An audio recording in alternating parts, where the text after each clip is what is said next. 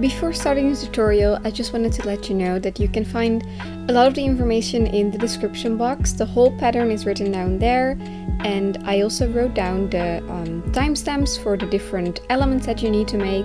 So I hope that that makes it a bit easier for you to follow the tutorial. Have fun! Hi, my name is Lisa and welcome back to a new video. A while ago I actually made a tulip crochet with me video, and I was wearing this cardigan in the intro, and ever since that people have been asking if I can please make a tutorial on that, and of course your wish is my command, so here I am going to show you how I made this. I will make a few alterations because now I will be making it in different colors. I'll be doing it in more of a cherry blossom theme, so I'm thinking of making like the whole cardigan white and then making the flowers pink, but we will see how everything will go. And I will take you along with me. This will be a tutorial. I'm not the best at explaining stuff, so I'll try and hopefully you can follow along with me. And if not, you can of course let me know and I will answer all of your questions in that sense. So first of all, for the materials, I will be using this white color as the main color. It's the same as the white of the cuffs and the flowers in this one. And this is a mix of acrylic and wool. It's a yarn that recommends 7 to 8 millimeter knitting needles, so it's quite thick. I love very thick yarns. It's good. Like always, the chunky ones are the best. And this is from a store, I think it only exists in the Netherlands, but if you live in the Netherlands, it's from Zeeman and it's the Julia yarn. But I will link something similar down below so you can purchase it as well. Then I'll use the pink for the flowers, same pink as this pink. And then I have Katia Canada, a more darker pink version also for the flowers. As far as knitting needles, I have 8 millimeter circular ones that I will also just use for the straight part because it's much easier to knit on circular needles anyways.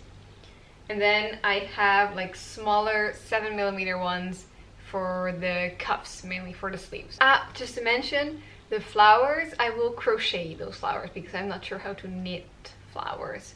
But I will show you how I do the flowers later on as well, of course. Let's get started. So I'm actually going to knit the first sleeve now, and then I will show you a tutorial on the second sleeve and on the rest of it. Just a note that this is not a full tutorial. Like, I won't show you how to knit, like the basic things. The things you need to know for this are how to cast on, how to make more stitches, like how to increase stitches, how to cast off, and basic like stockinette stitch, like knit and purl stitch. So I hope that this is clear, and I will link down a great tutorial down below with all the basics that you can learn for those who are completely new.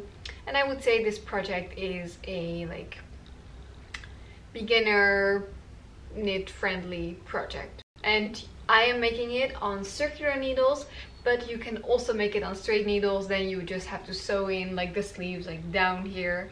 I prefer working on circular needles because it's a bit faster for me, but yeah. And these parts could also completely be done on straight needles anyways. And I normally wear a size small to medium. This sweater is very oversized, so I'm pretty sure that with a large it also would fit. I will in the description write down a bit more about the sizing and how many stitches you could do for making a bigger size, like how many stitches per centimeter.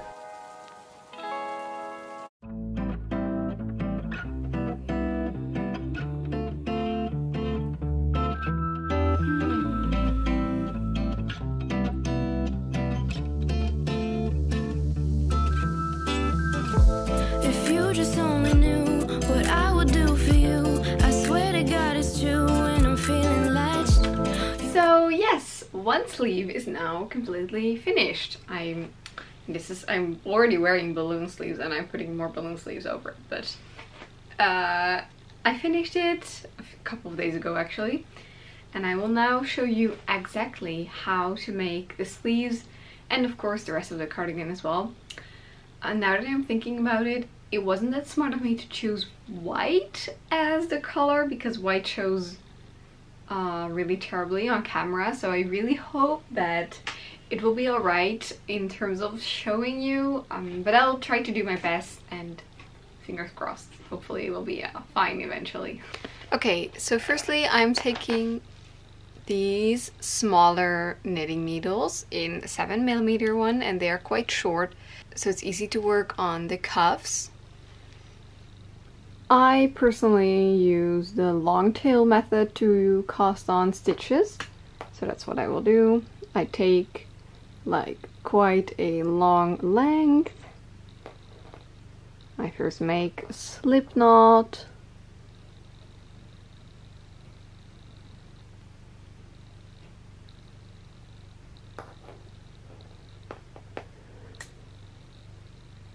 And then I will cast on 26 stitches. 2 in total.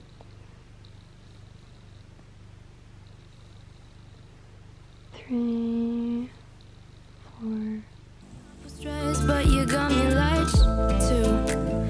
Everything I love about you, every little thing that you do. Every night I wish that you knew that I can't stop thinking about.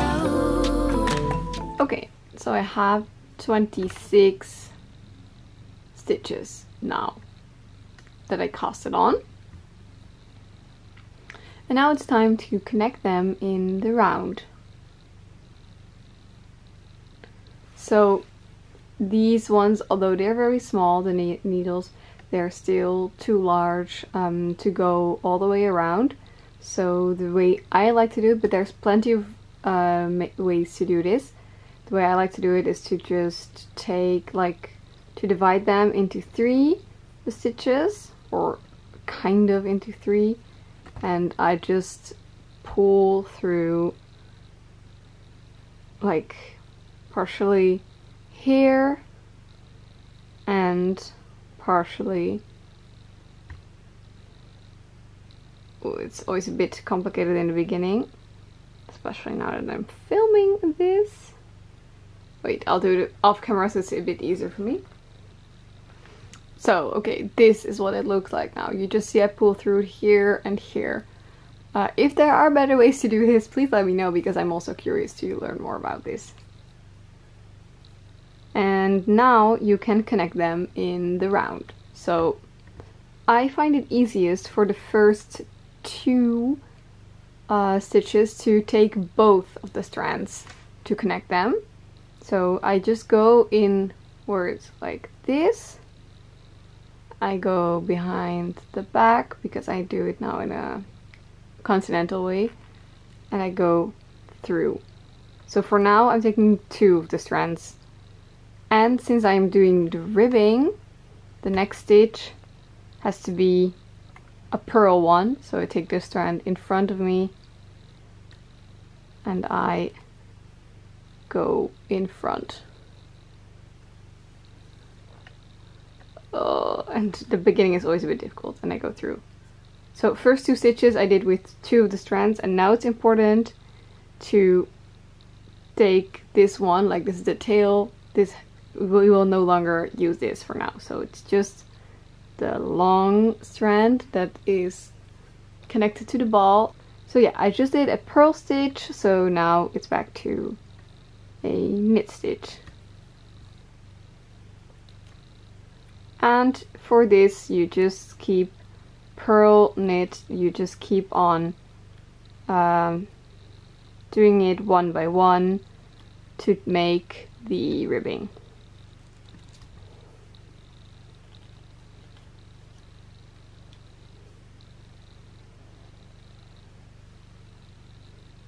And this will get easier once you get more rows on your needles. Just make sure that you don't twist the stitches. That's the most common mistake. Just pay attention to that. But again, the more rows you do, the easier that becomes. And you do this ribbing for 10 rows. And now it's a little bit later on the day, so the lighting is a bit different, but I have done the 10 rows of ribbing for the cuffs. As you can see, it fits very nicely around my wrist. And now I need to do the increases to actually make the balloon sleeve. Like, as you see here, I've made increases when ending the cuffs. So the first thing I need to do is actually transfer from these smaller knitting needles to larger ones. These are 7mm and this is 8mm. Unfortunately, I don't have interchangeable needles, so I need to like add the stitches into the other knitting needles. And let's see, the way I like to do that is by just picking them up, not like this, but the other way around. So this, like you would be doing a purl stitch. And I just pick all of them up one by one and transfer them to the larger needles. Okay, so now they are all transferred to the bigger needles. And now, since we are working around, you can just do only a knit stitch, because you don't need to knit and purl when you want to have a stockinette stitch on circular needles, which is the best thing ever. So I like to first just do one round of a normal stockinette stitch without increasing, and I'm going to place a stitch marker just because that's a bit easier for me to see what I'm doing then. So I place a stitch marker on them.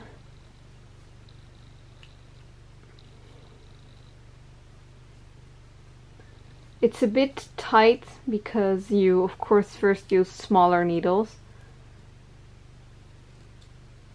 So it's a bit difficult to get into them.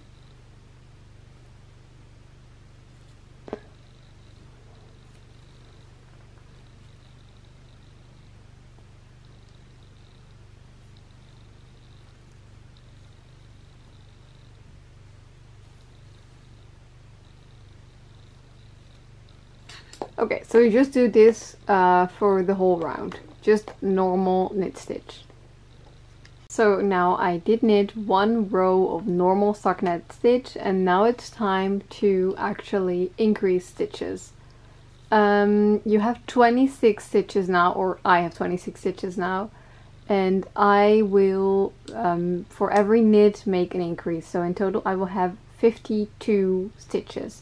Okay, so the easiest way to increase is, I find, is that there's a bar in between the stitches, as you see here. You take this needle underneath that, underneath that, and then you take the right needle like this in the back. Take it. Oh, I can't show this well on camera. Like this, and then just knit it like you would usually do. It's a bit difficult in the beginning especially, but it gets better throughout time. And of course there's a tutorial on it that I will show you, which is a bit more clear than my bad showings.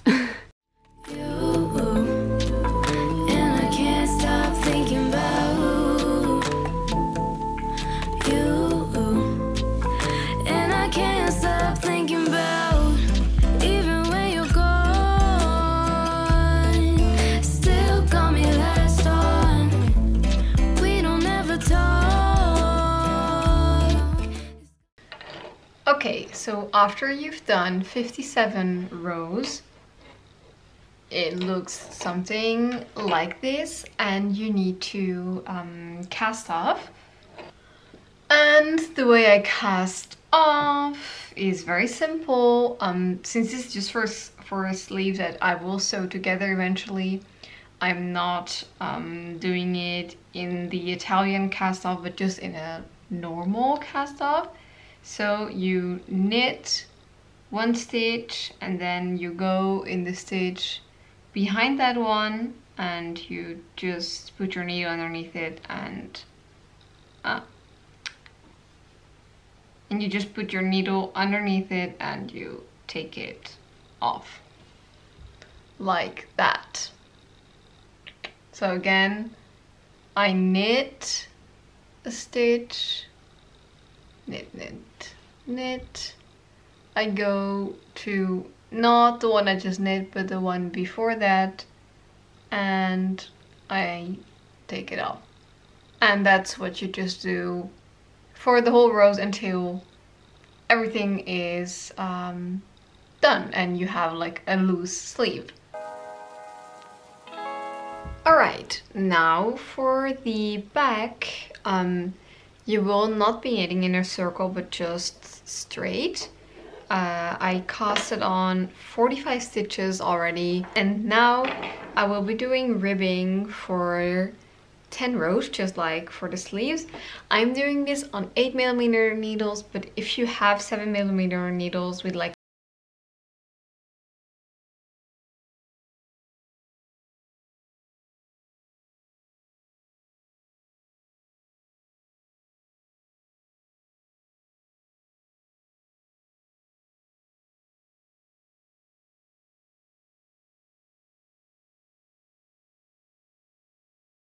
Got me holding on. We don't ever talk. It's got me feeling so lost.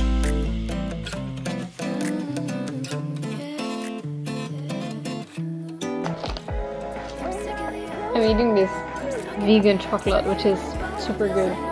If they sell this brand hands off in your country, you should taste it. It's amazing. Alright, the sun is going down, so I hope the lighting is still okay. But after having done the 10 rows, as you can see, the 10 rows for the ribbing, I like to do first one row of normal knit stitches without increasing and one row of purl stitches also without increasing. And if you have been making the ribbing on 7mm needles, now is your time to switch to a larger needle size, to 8mm needles. But I don't need to switch needles. So yes, I'm now just going to do one row of knit stitches, which thankfully I can do in continental knitting. Yay! Alright, now it's time to make the increases. As you've seen, I've done a purl and a knit row, and you now have 45 stitches on the needle, and I will increase it to make it 55 in total. And the way I do it is I will make 5 right leaning increases on the first 5 stitches, then knit all the stitches in the middle like you would normally, and then on the last 5 stitches I would knit an increase leaning to the left. I'm very terrible at explaining right leaning and left leaning increases, so I will link a tutorial for you which is much more clear and much easier to follow than my own bad explaining skills in that. So yeah, I'll see you back when I will have in total 55 stitches on the needle. And alright, I now have 55 stitches on the needle in total, making the increases, and now you just have to do a lot of rows of switching between purl and knit stitch, just a normal stockinette stitch. Yeah, that's what you have to do to make the whole back. And you can make it as cropped or as long as you want. I would just measure it next to your body and see what you would look good. And this is the amount of rows that I made in total in my cardigan. Ta-da! I've now finished the back as well, and it's now time to make the two front panels. I've actually already made one, and I will just show you the way to make the other one. This is one of them. Yeah, this is this side. And as you can see, it's just like a very long rectangle. It's a bit curled up now, that you make a lot of decreases in at one point, and I will just show you how to do it, so don't worry about it, it's gonna be alright. I'll be a little bit shorter with the instructions because I've already explained a lot of stuff, but I begin with casting on 18 stitches, so that's what I'm gonna do now. Okay, after having cast on 18 stitches, again it's time to do the ribbing, and you do the same amount of ribbing as you did for the back, which was 10 rows of ribbing. So that's what I'm gonna do, one by one ribbing, like you've been doing for the whole project already. I'm sick of the old, I'm stuck in the past. If you know what love is, then you'll come and take it back. I'm ripping a ball, I'm flicking an ash, staring out the window, looking back at what we had. So this is what it looks like after the ribbing is done. I will now do the same as the back, one row of knit and then one row of purl, and then I'm gonna do the increases. So now I've done one row of purl and one row of knit as well, and it's time to make the increases. It's a bit difficult to see, but here you can see what I've done. I have 18 stitches on the needle now, and I'm gonna increase them to 22 in total. So I'll do 2 on this side and 2 on this side, and that works the same way as on the back, so with the increases leaning to the right and the ones leaning to the left. So pick up the phone, tell me that you love me, tell me that you know, 'cause this isn't home and I'm ready to go. Every time I close my eyes, I'm still thinking about you, and I can't stop thinking about you. Okay, so I've now done 44 rows in total. Here's the bottom, and I just worked all the way up, and now it's time to do the decreases to get the shape for like your head to go through, basically. As you can see on the other side that I already did, I made it to this side, and the other one of course has to be mirrored. So when I did this one, I made the decreases in the beginning, and for the other one that I'll do now, I have to make the decreases in the end. So I'm going to knit all this whole row until there is only the last 4 stitches left, and then I will make the decrease. Okay, so now I have just 4 stitches left, and what I will do is I will just knit these two together like that, and knit the last 2 stitches like you would normally. Then the row after this I purl, and I make no decreases. I only make the decreases in the knit rows, and you keep decreasing every row, so knitting 2 stitches together every row until you have 18 stitches left on your needle. And after you have 18 stitches left on your needle, like I have now, here you can see that it has decreased a lot. You just keep purling and knitting back and forth until you have 67 rows in total, and then you just fasten everything off like you did with the back. Wow, look at this, like scarf. I'm sewing together the pieces of the cardigan. I've done the shoulder seams now. There's always a million different ways to sew together knit pieces, but for me the easiest way is just to put them like wrong sides against each other and then sew in between. but I will link some tutorials. You can also crochet them together, whatever you like. I'm never the best at sewing them together. It never looks super clean, but I'm always kind of fine with that, with the seams showing as well. So do whatever you like. My hair is wet because I just showered and washed it, but the cardigan is all sewn together. I do need to do still on the ribbing all the way around, but the fit, pretty nice, right? I'm not the happiest with the way the seams look. They look kind of messy, but let's just accept it that way. So yeah, I'm very happy with it. I think it's very cute. It's like not really one, it can't really close, but that's fine. I never wear cardigans closed anyways. So time for the ribbing, and also, of course, most important, the flowers.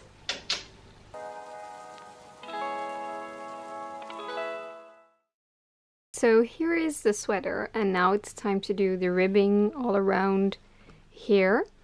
Again, I'll show you a tutorial that is a bit more easy to follow than my explanation, but I am using my 8mm needles. You could also use 7mm ones if you have those, but I don't have them in the right length, so I'm using 8mm ones. The way that you're gonna do this is by just picking up stitches all along the sides and the neckline. So I have my ball of yarn that I'll first attach with a slip knot.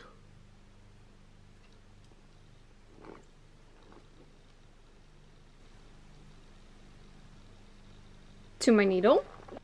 So this is the right bottom corner. Oh my god, complicated to think like this, but okay.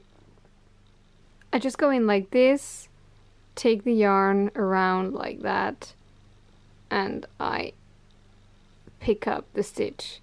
And then I just go to the next stitch, take my yarn around. It can be like this or like this. I prefer to do it like this. And I just pick up the stitches like this throughout like the whole neckline. So I'll see you back when I have done all of this. So pick up the phone, tell me that you love me, tell me that you know, 'cause this isn't home. Okay, so now you've got all of these stitches like picked up everywhere. Let me hold it up. You can see, so you can see it a bit better. Like this. You have them all around, picked up. Now don't knit them together because you will join them in a round, and no, it will be super weird. Just start like this is the part where the yarn is. It's just another tail, but this is the part. And you're just gonna do one by one ribbing, doing like purl and knit all the time. So one purl,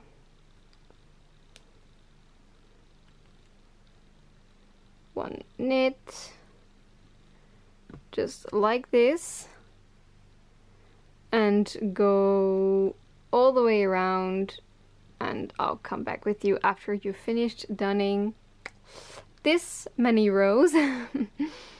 I think I'll do like, I don't know, 5 or 6 rows, something like that, but I'll put in the screen how many I did eventually, and I'll come back to you after that.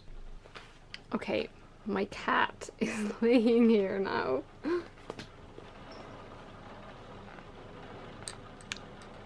I've now done all of these rows, and it's raining outside, and I will start just casting off. You can do an Italian cast off if you want to have it like the best way possible, but I'm just very lazy, so I will just do like a regular cast off, like the normal knitting style one. So you just knit one and then knit another one, and you pull off this one, and then you just go ahead, knit the next one and take off this one, and do that like for the whole row, like all of the stitches.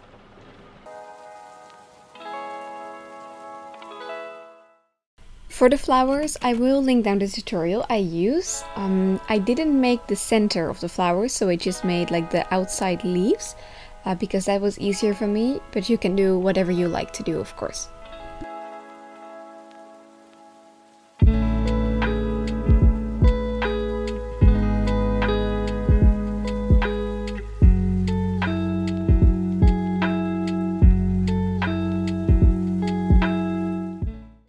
Hello and good morning.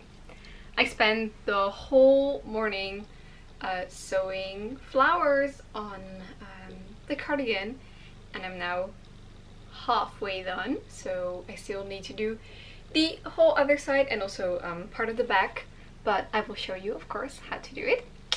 And how do you like my hair? I think it's pretty cute like this with space buns, but let me know because I always crave validation, I guess. Okay, I'll just show you how I sew on the flowers. I've made the flowers plain and have not done the inner part yet because the yarn that I'm using for that is very thick, so it's easier for me to just sew it on and do like the center like that. I take my tapestry needle and my yarn. Let's see where I want to place it. I think like up here. Firstly, those little ends at the back, I just weave them in, or like I weave them through basically. So I stick the needle just in there.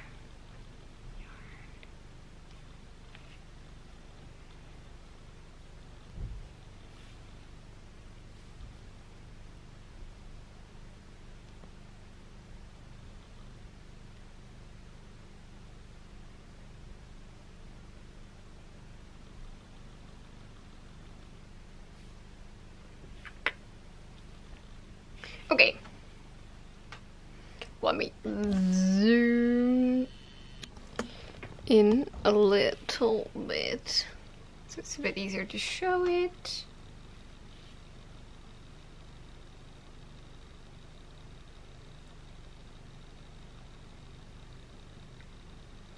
Getting the yarn through. So I just go from the back to here through the front and basically just go through the other side. This yarn is very thick, so it's quite easy to get it all colored like this. If I'm bold, I do it like that.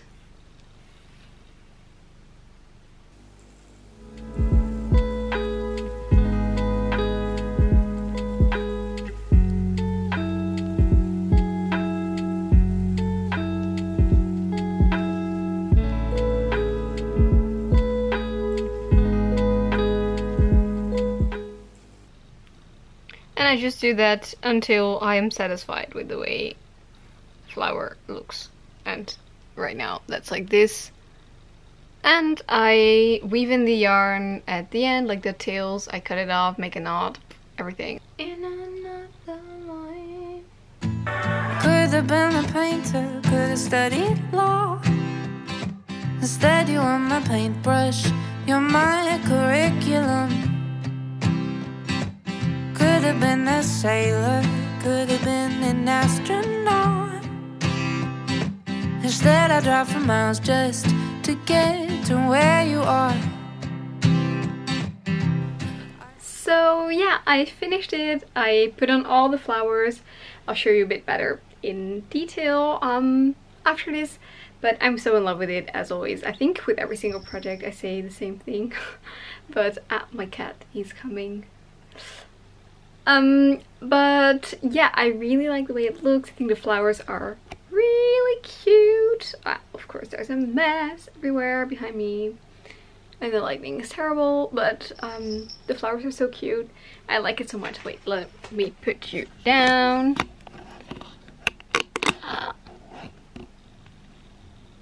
Is this lighting okay? I guess kind of okay. I have to stand up on my toes to be able to fit in the frame. But yeah, this is it. I put the flowers all over it. This is the back. I think it's so cute. I like it so much. Thank you so much for watching and for always being there for me and following me in my crochet and knitting journey. Let me know what project you're working on, and don't forget to like and subscribe if you enjoyed watching it. And if you are also going to make the same cardigan, show me the pictures. My Instagram is always in the description box. Thank you so much. Stay safe and see you next time. Bye. Doei.